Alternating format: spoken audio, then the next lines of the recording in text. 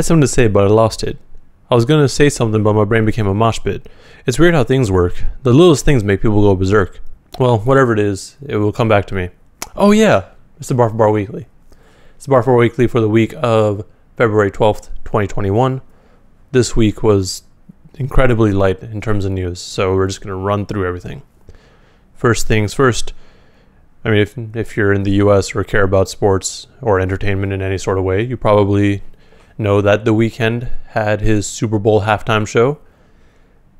A lot of people have mixed feelings on it. I, for one, really enjoyed it, but I'm just also a big fan of The Weeknd. I mean, you can choose to like whatever you like. There's no right way to feel about how you enjoy music or performances, so it was fun for me. Up next, apparently Post Malone got tapped in by the Pokemon company. Yeah, that's weird, right? What's even weirder is that the reason that they tapped in with him is because they wanted him to hold this virtual concert for the 25th anniversary of Pokemon. This event is going to take place on the internet, obviously, and it's going to be on February 27th. It's an interesting choice for sure, but fine. Yeah, you do you, bro. And finally, it's that time of year again where there's these new nominees for the Rock and Roll Hall of Fame. And this year, and in years past, there have been a decent amount of hip-hop related artists that were nominated. This year, we've actually got Jay-Z, LL Cool J, and Mary J. Blige as nominees. Literally any of these people would be a great addition, but I mean, it's not up to me to decide, obviously. Either way, it's just a great look for hip-hop.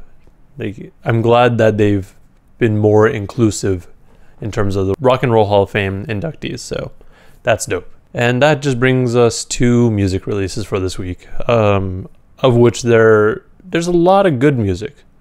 Not necessarily a lot of music that's like out there, like not a whole lot of albums that I would say go check out, but there's a lot of good music on those albums, if that makes sense.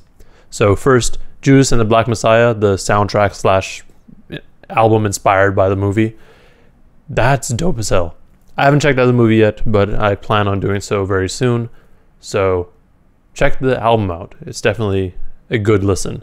And it has like one of Jay-Z's best verses in recent memory. But also, Jay-Z just don't miss. Slow Tide dropped Tyron. Marlon Craft dropped How We Intended. That dropped earlier in the week, so I got more time to listen to it, and it's solid as hell too.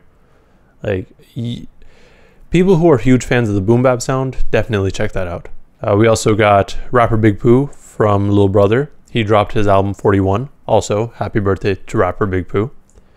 And JPEG Mafia dropped EP 2. That's pretty much all I got for releases in terms of what I would be looking for.